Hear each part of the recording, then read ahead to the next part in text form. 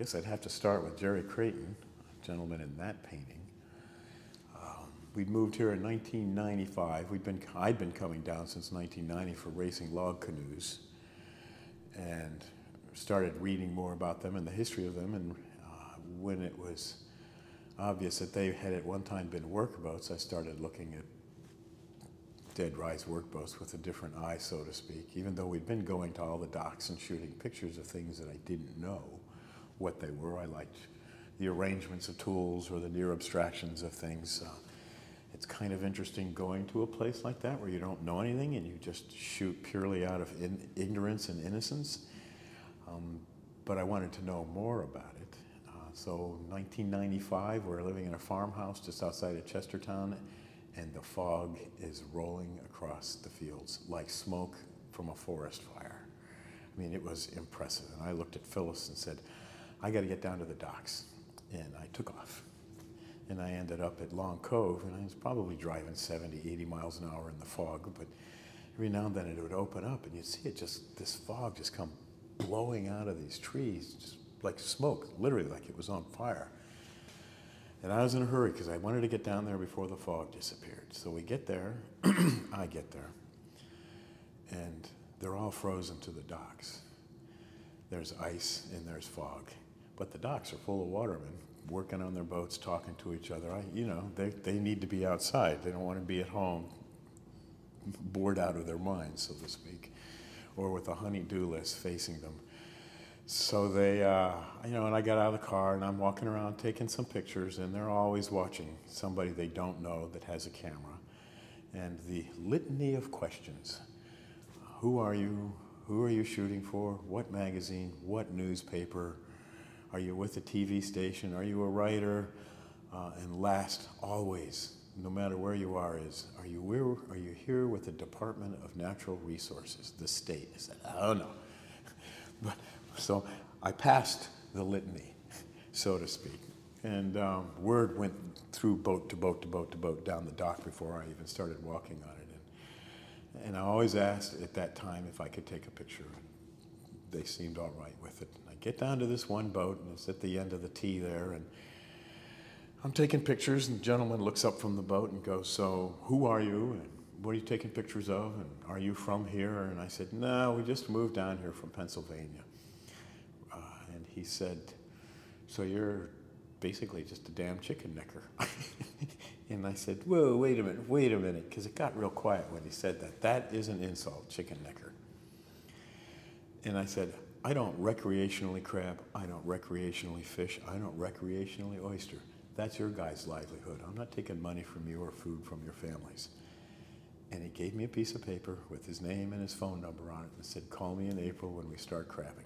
And that was the first time I got an invite on the boat, and the first time that I ever got out. And that was with Jerry Creighton and his son. And Jerry's off the water now. I think it was a combination of carpal tunnel and bad knees and back and whatever, because this business will destroy you eventually. But that's how I got started.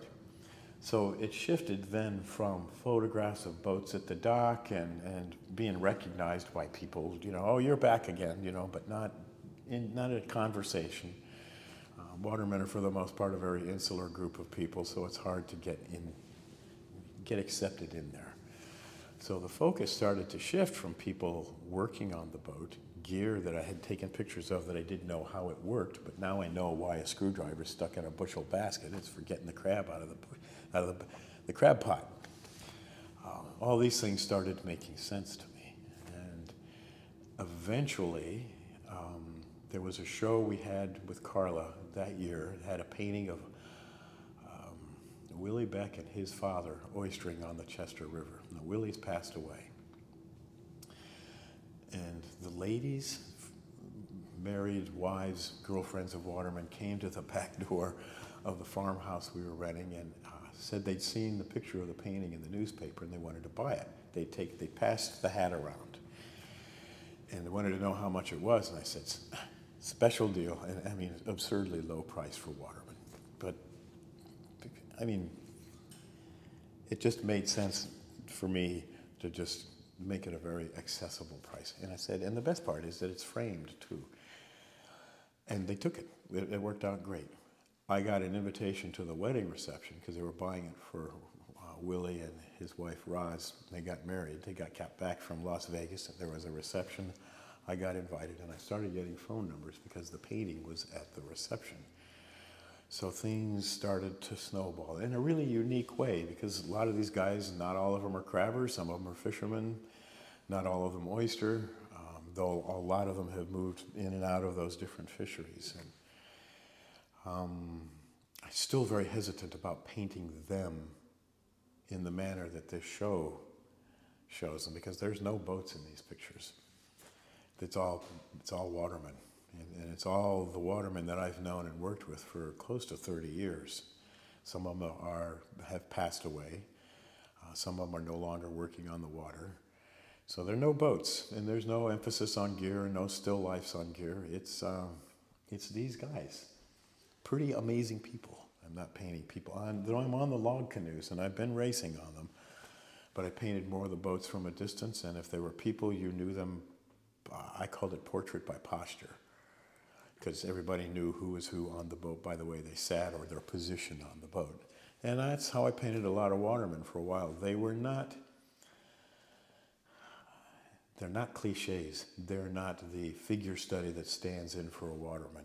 For me, these are real people. And in a way, we were talking earlier about Thomas Eakins and the age of heroism, with people getting really good at what they do, and as he started to paint them, like the clinic of Dr. Gross, which is just a remarkable painting. He was a leading surgeon and whatnot, but he put him in his environment. And painting these guys in their environment, this was a great opportunity, and Carla gave that to me earlier this year. So I'm painting for my annual down rigging show, and I'm probably 20 paintings into it. Carla had the idea for us to do a show, because I had been painting near portraits of watermen for a while. If you go through the show and look at the dates, there's some pretty old paintings in here. But they were kind of like aberrations in a way. You know, it was just something that I didn't do, was not comfortable with, but they were part of a bigger picture and needed to be in it in a recognizable portrait-like format. So I said, yeah, sure, we'll give it a try. So now I was painting for 2 shows, this one and the one at down rigging. So combined, putting all these together, there'll be 56 paintings at down rigging. This show has 26 paintings in it.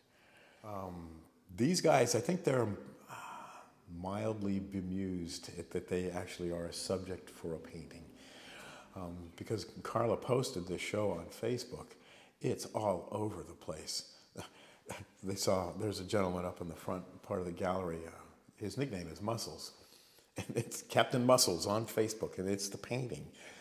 So I know that they're all looking at these, and they're all picking each other out and everything. And I hope that they come to see the show in person. But it's not their normal venue, and it's a cultural leap. But which reminds me of a show an opening Carla did a long time ago that was just for watermen only. And they brought their wives and their moms and dads and whatnot. And some of them even brought little tomatoes stuffed with crab meat and things. You know, it was so freaking cool. But I had to go down to the sidewalk and shoo them up the stairs into the gallery. Come on, guys, there's nobody else up there. It's just you guys and your wives, and put all your differences aside and just have a good time.